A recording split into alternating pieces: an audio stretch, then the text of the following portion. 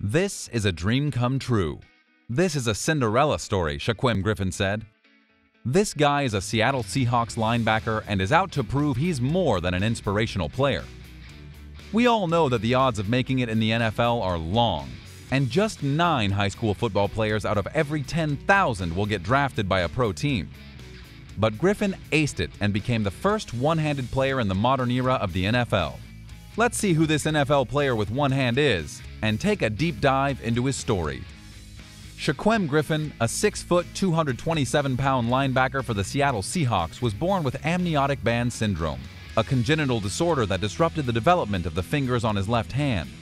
To speak more scientifically, this syndrome is a rare birth defect in which bands of tissue inside the sac of fluid that surrounds a baby in the womb tangle around the baby's body, causing injury.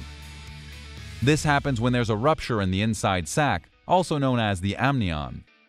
If left untreated, the amniotic bands wrap tighter around the affected limbs or body parts, which can lead to limb deformity, webbed toes or fingers, or defects of the head, face, or spine. And in the case of this legendary player, it appeared to be his left hand.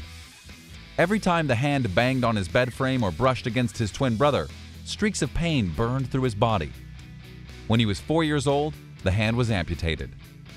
He played football and baseball and ran track anyway, and he earned a scholarship to the University of Central Florida. He was named 2016 American Athletic Conference Defensive Player of the Year anyway. His eye-popping stats in the 2018 NFL Combine caught the eye of the Seahawks, who chose him in the 5th round of that spring's player draft. He reunited with his brother, second-year cornerback Shaquem Griffin, on Seattle's active roster anyway. He told his story, and in doing so, Shaquem became much more than an anonymous 5th-round pick. He became a symbol for countless kids subjected to similar circumstances. He became a running, tackling, pass-rushing personification of perseverance. He became the unlikely centerpiece of Nike and Gillette's nationwide commercial campaigns. He became an example. "I never felt that way," Shaquem said of the pressure associated with this spotlight. "I do what I do. I live my life the way I've been living it. I haven't changed anything." A lot of people say, "Do you feel a lot of pressure?" There's not that much pressure, to be honest. You meet kids, you talk to people and tell your story. If you're a person who likes helping people, you'll never be overwhelmed with all these people you want to help. I don't feel like I'm overwhelmed from meeting people and telling my story over and over again. I'm not overwhelmed because that's something I want to do. That's something I've always wanted to do. If that's my way of giving back, if that's my way of helping others, then that's what I'll do. In his letter to NFL general managers on the Players Tribune, he wrote, "I'm not going to get into an explanation of the condition I was born with that prevented the fingers on my left hand from fully developing, or talk about the time when I was 4 years old and I tried to cut my own fingers off with a kitchen knife because I was in constant pain, or about when I got my left hand amputated shortly after. That's stuff you probably already know about anyway, and if you don't, you can Google it.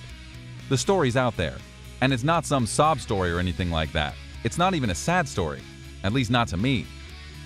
When Griffin came to the NFL Scouting Combine in Indianapolis, he knew all eyes were on him. So the taskmaster did what he's always done, put in the work to make the doubters adjust their mindset about what's possible. So many people are going to have doubts about what I can do, and obviously it started at the bench press.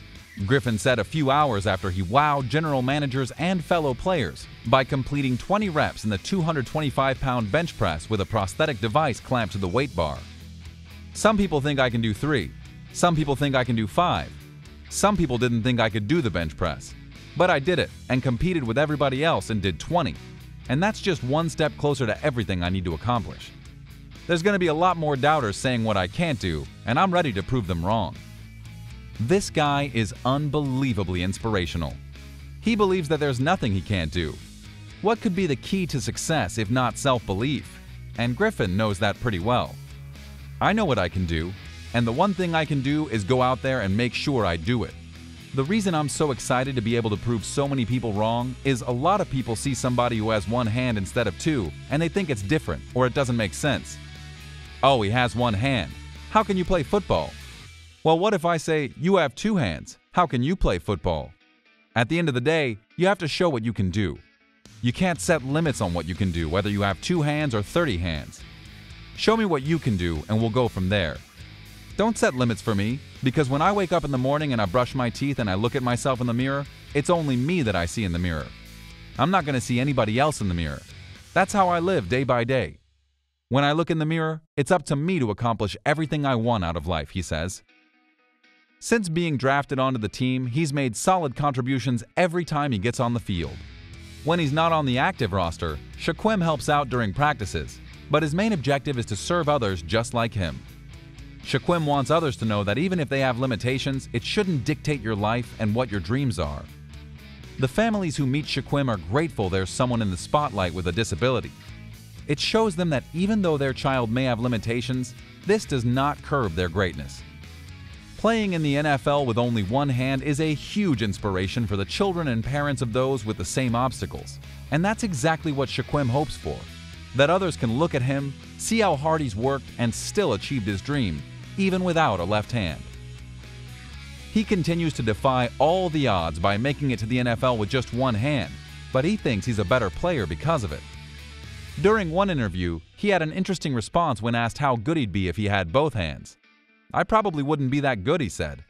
"I thought about it. I was like, if I had two hands, I don't think I'd be as good as I am now.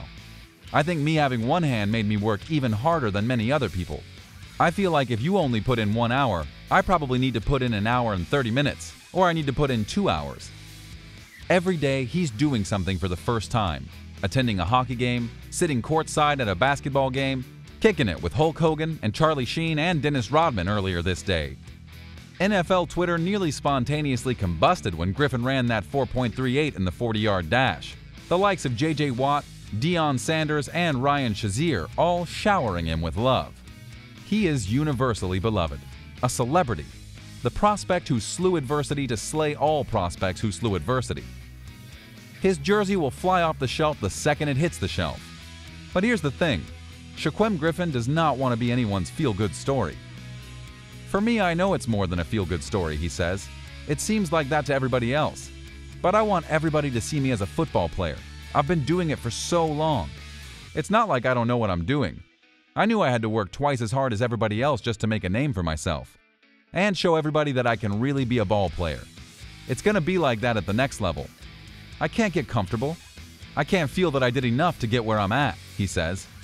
He added that people say that he is a feel-good story, but he sees himself as just a guy who plays football. What do you think about this amazing guy? Let us know in the comments down below.